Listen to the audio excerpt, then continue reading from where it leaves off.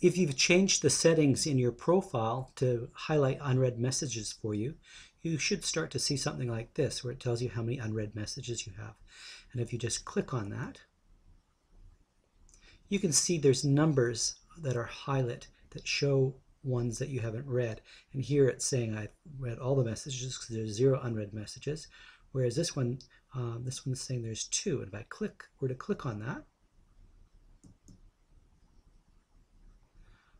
it takes me right to the message that I haven't read, and I can see that they're highlighted in blue. So here's the 2 that I haven't read. Also, if I were just to click on PBL course forums and go to any of these discussions, let's see, this one says that there's one I haven't read here.